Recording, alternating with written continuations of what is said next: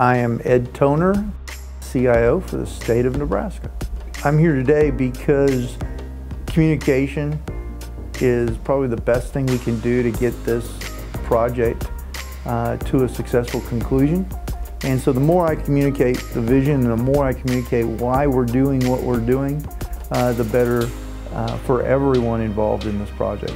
My role at Phase 3 is really more of a direction role or a vision role of outlining what we really should be looking like when we're done. Some companies do this very well, consolidation. Some companies don't. I've been at companies that have done both. So I've learned how not to do a merger, and that's really what we're doing here. And I've learned and seen mergers that are done very well. I was involved in 8 mergers and acquisitions. I learned a lot from each one, and this feels just like we're merging. So a little bit about myself before we get started with this. I'm Jane Schofield, and I'm the IT Administrator over Network Services for the Office of the CIO. So my responsibilities are over the network, which includes public safety, voice, video, wireless. It includes some of the policy parts of our agency, which are ran by the NITC team, and then over open systems, which includes storage and backup. So that's what my responsibilities are now.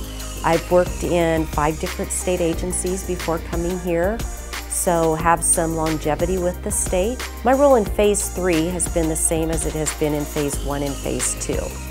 So with these services being coordinated underneath my teams within the Office of the CIO, our CIO, Ed Toner, has asked me to coordinate with the agencies to get the meeting schedules, do the discovery process.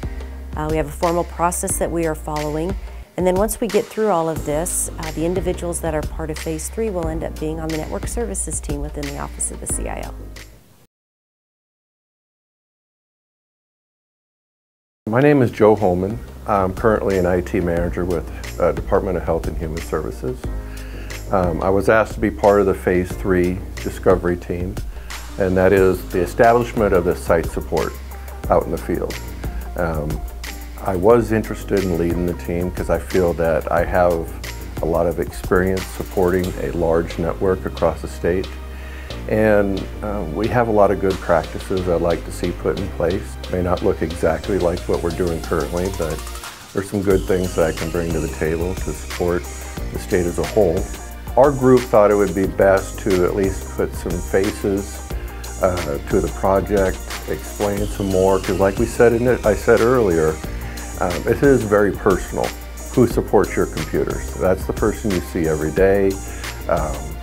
A lot of the other support they get is, over the phone. They don't ever really put a face to a name, but they know who their computer guy is.